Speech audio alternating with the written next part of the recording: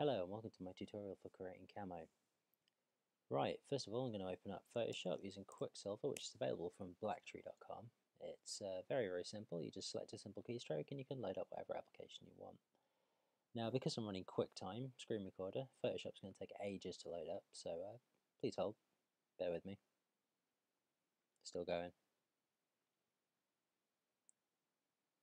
There we go. Right, so we're going to create camo. It's really simple in Photoshop. So first of all, go File, when the damn thing loads, there you go. New. Right, I'm just going to call it camo. 34 because I've probably made loads of them already. Width, I'm going to have 1024 by 1024, so it's a good size square. If you want to have like 2048 or something, by 2048, then you can have a really nice high resolution texture for something like a gun in Counter-Strike, anything like that. Background content's going to go white and 150 pixels per inch, so it's not particularly bad. 3 megapixel or 3 pixel, 3 meg, whatever.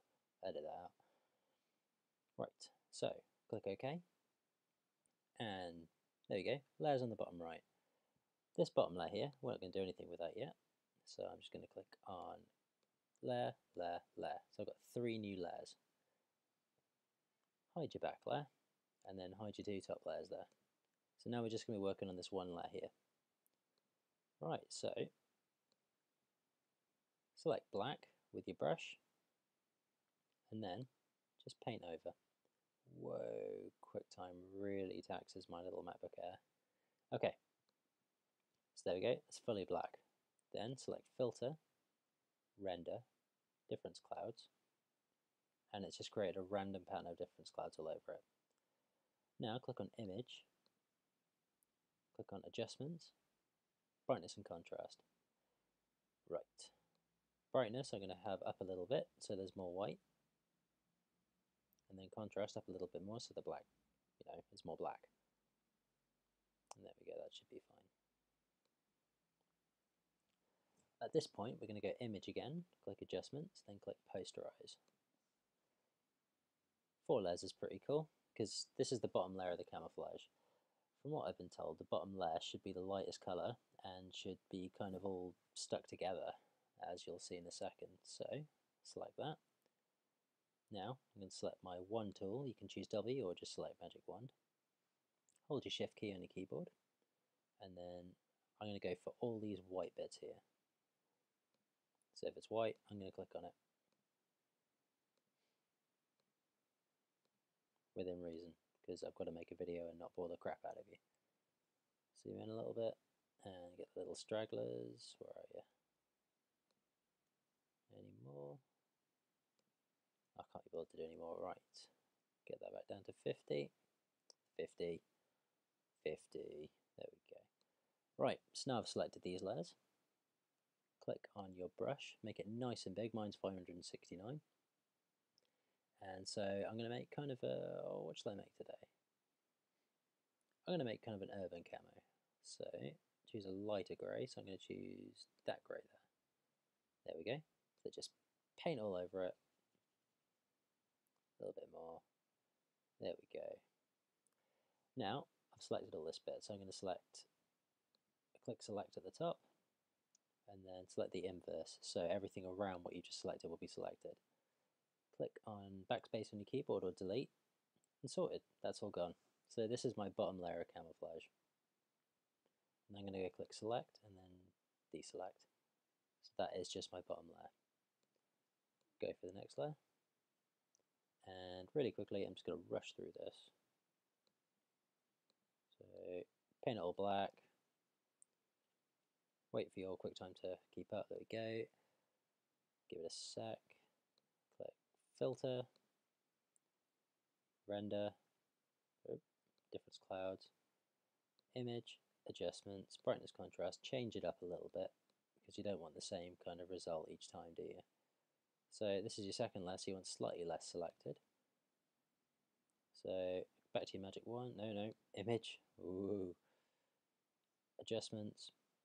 Posterize.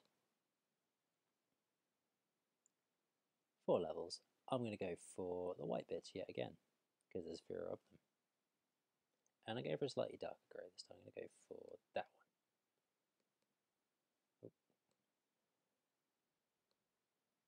go, and I'm going to select the white bits yet again.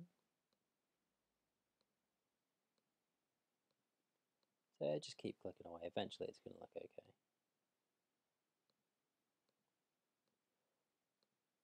It's not a particularly arduous job, and you can select whatever colour you want, as I'll show you in a minute. So just keep clicking and clicking and clicking, there we go. So that's the majority selected. Get your brush out and paint it.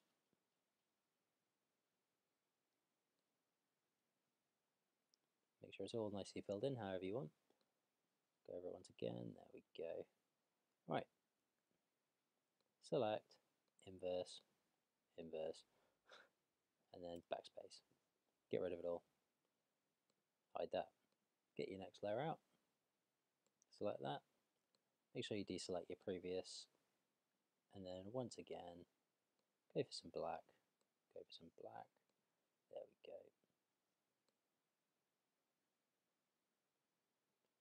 Sorted. Filter. Render. Difference clouds. Image. Adjustments. Brightness contrast. Mix it up yet again. For this we want not anywhere near as much, so try and get a little bit more black in this time. And then once again, image, adjustments, posterize. So we've got 4 layers. So I'm going to go for this kind of grey area there. So magic wand, let's go for the grey. A little bit more spaced apart.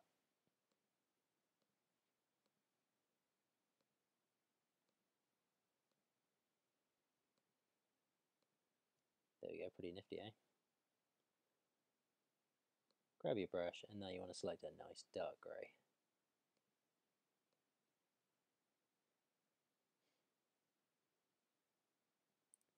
And there we go. Once again, select, inverse, get rid of it. You can see there's not much of it. Select, deselect, and then check out all your layers. So there we go, we have a camo pattern. It's not particularly full. Obviously, try as you want. But what we're going to do now, select your background, unlock it all, and I'm going to go for a just off black. So it's kind of a charcoaly grey. And then get all these back up. And there we go. It's a bit dark, admittedly, but that's alright, you can change it up however you like. What you can also do, which is really cool, as you've got all these layers, you can add as many more layers on as you want. Obviously it's not going to be particularly camouflaged if it's an entire rainbow, but if you select your bottom layer, you can change the colour of that. So say that's a little bit too light, or too dark even, sorry.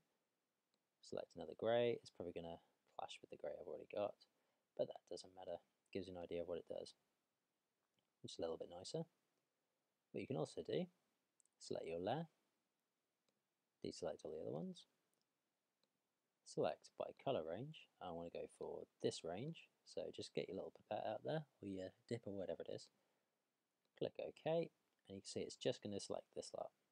I'm going to go for a nice garish orange, paint over them. Oh. Come on, paint, there we go. And there we go, select, deselect, bash that bit out, that and that. Not going to camouflage anything, but it looks pretty cool. Thanks for watching. If you want me to do some digital camo or something, then please subscribe. Thank you very much. Goodbye.